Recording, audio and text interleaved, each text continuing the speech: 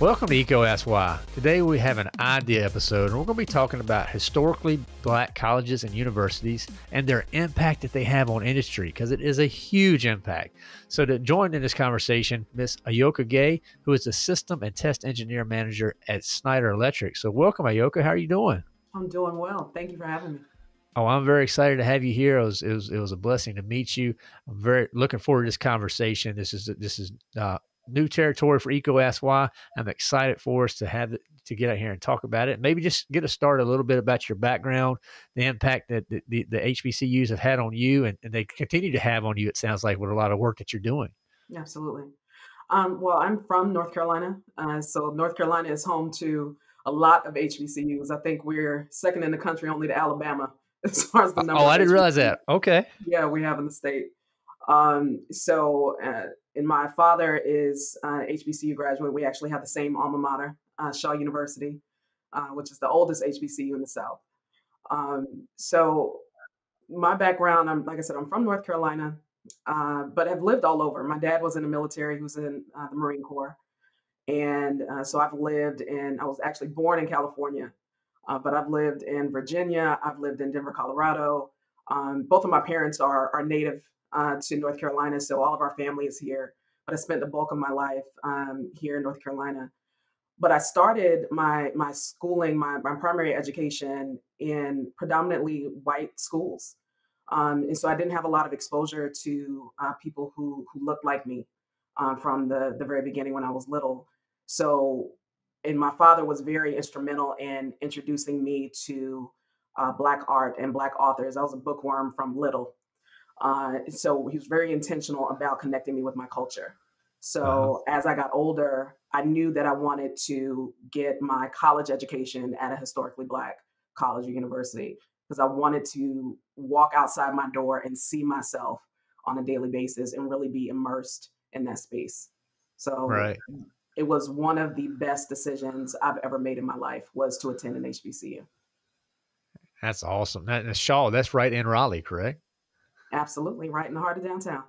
All right, that's great. That is great. So, when you look at the HBCUs and where they're at right now, where do you think the most progress has been made to support the graduates to really come to industry? Because you're right, working at Schneider. You're in the heart of industry right now. So, I'd love to get your take on that. Well, honestly, I think we've got some work to do there. Okay. But we are certainly beginning the work and are making strides in that area, particularly with Schneider. I can speak for the work that we're doing. We have established strategic partnerships with HBCUs because we understand and recognize that it is an untapped talent pool that we can really capitalize on. And anybody who is looking for a job now or is hiring now, the job market is crazy, right? Like everybody is hiring and competing for talent, and it's only becoming more competitive. So we really have to not just cast a wider net just to get more candidates, but because we want a diverse workforce as well. And HBCUs are responsible for a good percentage of the engineers, the Black engineers that work in this country. So it's a natural fit that they would be a good source for us. Well, what is that? I'm curious, when you said a strategic partnership, what exactly does that look like? I mean, what types of programs are involved there? Sure. So when I say strategic partnership, I mean like active recruiting, active engagement with these students at these universities. We have established partnerships with their career development offices, professors. I can speak, my alma mater, Shaw University, is not an engineering school. We are a liberal arts college, but we have even brought and done a roadshow at Shaw to visit some students there. And not even so much on a recruiting mission, but just to establish the relationship, to let them know, like, this is who we are, we're here, this is the work that we do, and really had more discussion about just career pathing and how we all got to where we are, because everybody comes from different areas, right? So to show them what the potential paths are and what's possible. That is awesome. So, I mean, it sounds like, let's just stay on that career pathing for a minute, because it sounds like there's a lot of different career paths. You're the system and test engineering manager. You went to Shaw, you're not an engineering school, but you're in engineering right now, it Right. sounds like. So maybe Yeah. unpack that a little bit, because the potential paths, it sounds like there's a lot of opportunities for technology in the HBCUs that people just may not be considering. Absolutely. I mean, my undergrad, I always knew that I wanted to be in tech, but engineering wasn't something that I really knew a lot about until I actually got in it. So my Mm, undergrad degree is in computer information systems. So for folks who may not be familiar with the major, I describe it as computer science and business had a baby. So I was taking like programming classes. So I've coded in C++ and Java and studying system design and methods and discrete mathematics, but I also was taking accounting and right. organizational theory and behavior. So, but I started my career out as I was hired as a systems engineer before I was actually a systems engineer. Because I Okay. started my career with Lockheed Martin Aeronautics, and that was my title when I started. So I just started to really learn what it was as I was doing the job, and then ultimately decided to pursue a degree in it to really fully. I was like, I probably should get some education here if I'm going to call myself an engineer. So I ended up going to Southern Methodist in Dallas and got my master's in system engineering there. Oh, that is great. That is great. So, I mean, it just sounds like a lot of great opportunities there. If you speaking about great opportunities, speak to the industry leaders out there that maybe listen to ECO Ask Why. Give them some encouragement. Where they need to be engaging and supporting HBCU graduates, because it sounds like the opportunity is just at hand. We just need to lean in a little bit more. Absolutely. If you've got folks on your staff who are HBCU grads, I really encourage you to reach out to them and encourage these folks to reach out to them and really hear about what their paths are. Because, like I said, there's multiple paths in companies in general, and this is not specific to industry. I think this is really across the board that we tend to target these specific schools in these different areas and these specific majors, Right. but the more that I've learned throughout my career is that there's multiple paths to get to where it is that you want to be. It's really about what kind of experiences and skills you're seeking and what you're looking to apply.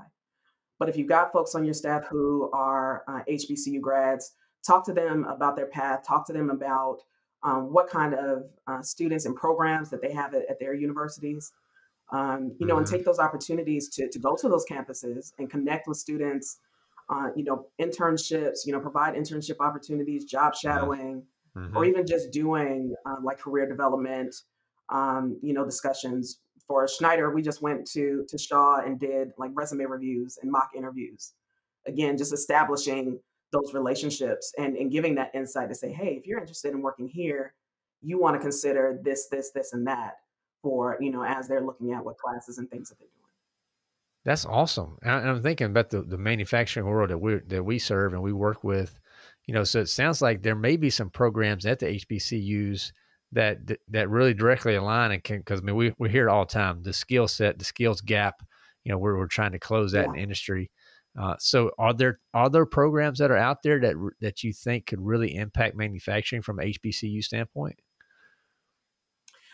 Are you speaking as far as curriculum at these different Mhm. institutions Yeah, the or the curriculum that would actually speak directly to those skill sets that we need. I'm just curious, because you mentioned, Shaw is not an engineering school, but there's obviously a sure. path, because I'm talking to the engineering manager. So, just curious, what are there any programs that stand out to you that maybe you could share with our listeners here? I mean, really, I think all of them, honestly, because it really, for me, you're looking at your hard skills, right? So it depends on, and I'm not well versed in manufacturing specifically, but when I'm talking about just the industry overall, we are moving to a space where we are trying to digitize and integrate a lot of these systems. So you're wanting more people who have experience in computer science, who can code and develop applications and have like a systems mindset and a systems view. So that's where my folks who have like computer information or computer science or data science Yeah, degrees come in, because it's as we're focused so much on the core, the hardcore engineering yeah. disciplines. We're expanding this view because we're building systems now and not just products or components. Oh, absolutely. I mean, and it's hitting the plant floor big time. The systems are that systems approach. You know, there's all sorts of ways to engage there. So maybe speak to the HBCU grad right now, or someone that's getting ready to graduate from HBCU college, and you're trying to encourage them to come to industry. You know, why should they give them some advice there? So I love this industry because there are so many different things that you can do in it. Mm, And it's not just a one trick pony, right? yeah, So you can have your hands on physical component. You can have, if you're more of a hands on person and you like to build and design and architect solutions, there's space to do that. If you're more of a finance person, you can come in and work to find the financing and the funding to shape these types of programs and initiatives. right, Or if you are in sales or business marketing, somebody has to sell this stuff. Somebody has to make the case to our customers, not just here in the States, but globally. right. So there's a lot of potential and a lot of different pieces that are built around this entire ecosystem of the industry that can really, like I said, there's multiple doors here. Right. That's right. And I guess that's just one thing advice is just keep your eyes open because like I said, you're at Schneider right there, and it sounds like from your career, you didn't start at Schneider obviously, but you take the Right. opportunity to see and evaluate the different options, and then lean into those when those doors open. Absolutely. And seek those opportunities and be intentional about what it is that you want to accomplish and what it is that you're trying to put out in the world. Right. Like, do you want to be a part of the latest mechanical or industrial innovation? Or do you want to be a part of, how do we, redesign funding models or business models or Mm, strategy? hmm. What is it that you really want to be a part of and seek out those opportunities and the people who are doing it and talk to them about their path. I love it. I love it. Now you mentioned internships and those co-op type opportunities. For if you're a Oh, yeah. potential employer out there right now, is that the best way that you think we should be engaging the next generation of those leaders from the HBCUs, or are there other ways? I don't know that I would call it the best, but I think it is one thing that should be in your toolkit. Internships, co-op opportunities, even consulting with institutions on their curriculum. Mm, Creating partnerships and relationships there where you can say, okay, I know you've got these majors, but these are the skills that we're looking for. mm-hmm, And how mm-hmm. how do we partner to develop some of this talent and create a pipeline?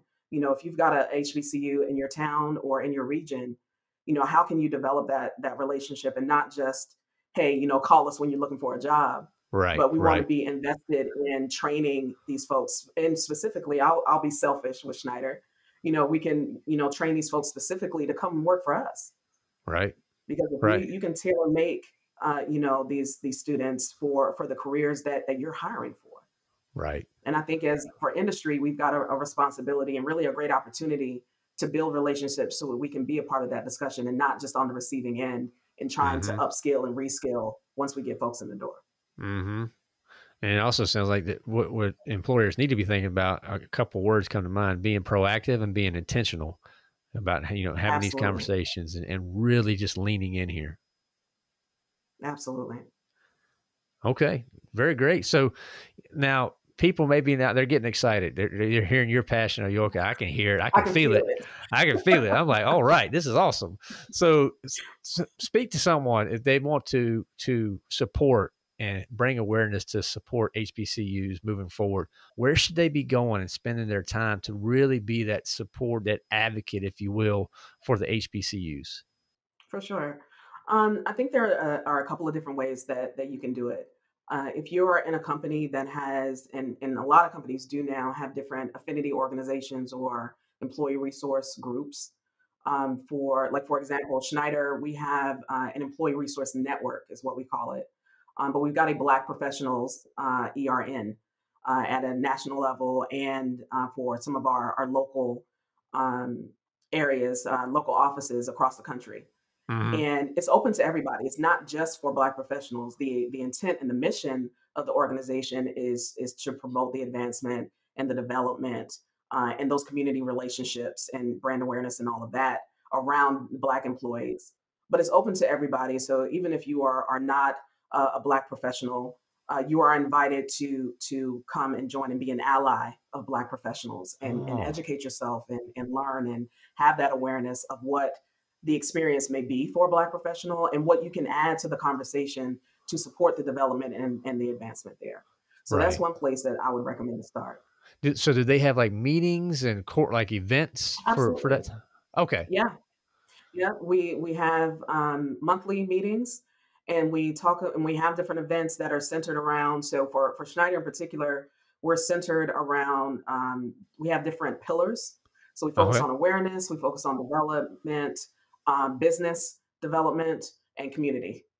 So we center our events around those different pillars. So we try to bring events and like have panel speakers and different development events. We just celebrated Engineers Week in February, so we invited. There's a local magnet school, Southeast Raleigh High School here that has an engineering track, and we had some of their students come out and join us for Engineering Week, and they spent the day at our office and got to get a tour of the labs, and they got T-shirts and lunch, and got to participate in an engineering build with other engineers. And I had several of them walking out the door saying, you're going to see me one day. I'll be back. You're going to see me. Look for my name.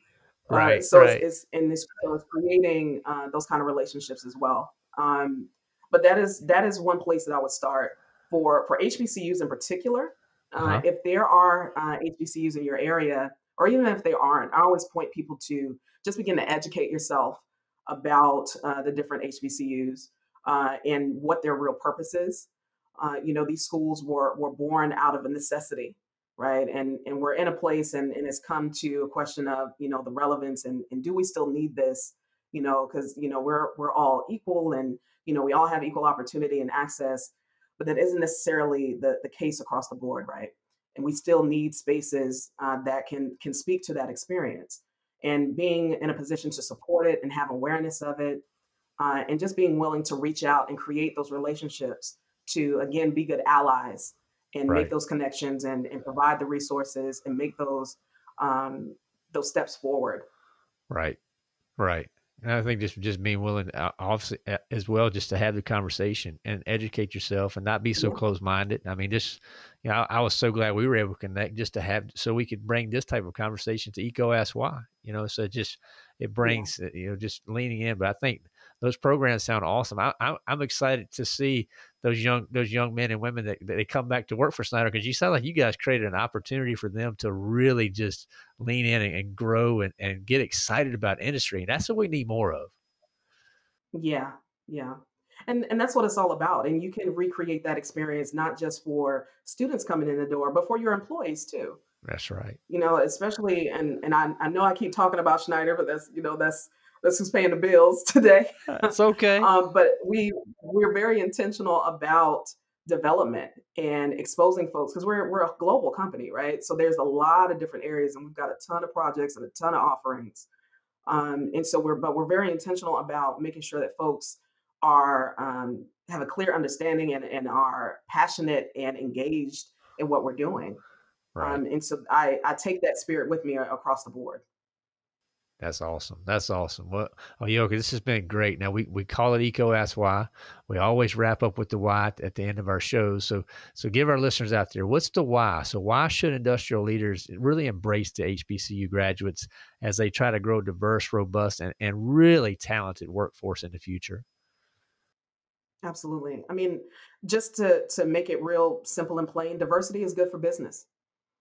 It's the right thing to do, but as far as business is concerned, if you want your team to be high performing, if you want to have high retention, if you want to spearhead innovation, diversity is a diverse workforce is where you're going to get that. Bringing in and it's not just about ethnicity or nationality or gender, but diversity of thought. So having different perspectives that are looking at a solution or a particular challenge that the industry is having, you want folks looking at it from different angles.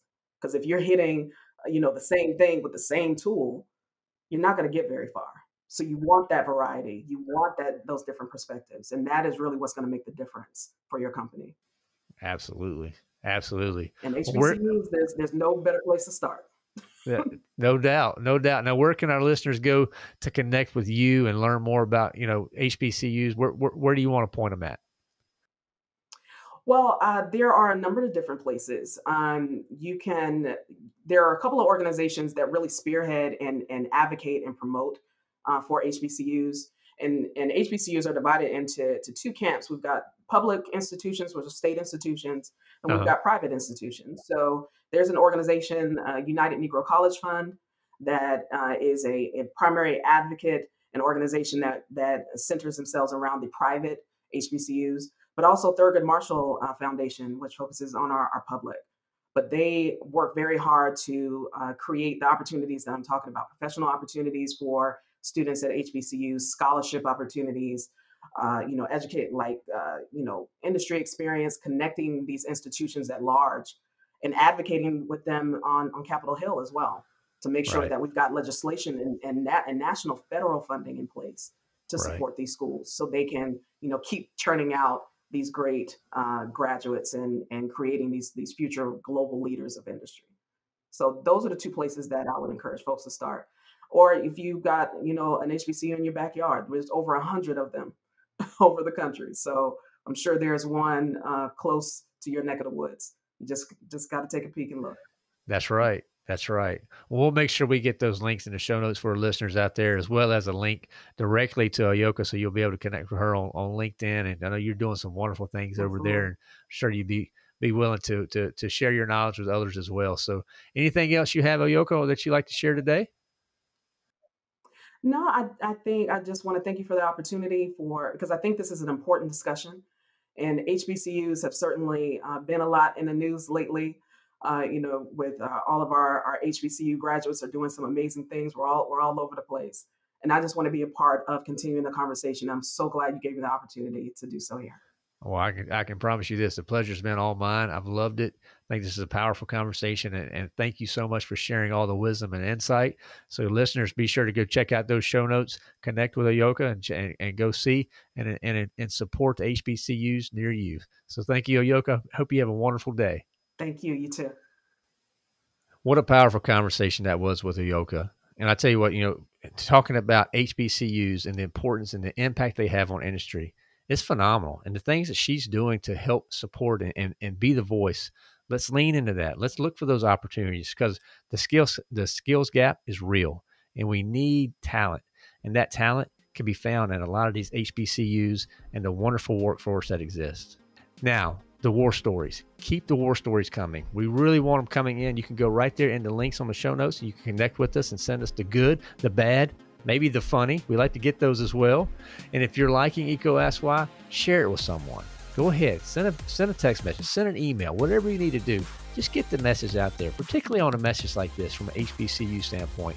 Share it out there because we need to have more conversations, more discussion, and getting this awareness out there. Give us a rating, write a review. That makes all the difference in the world. It really does. So don't just be a consumer.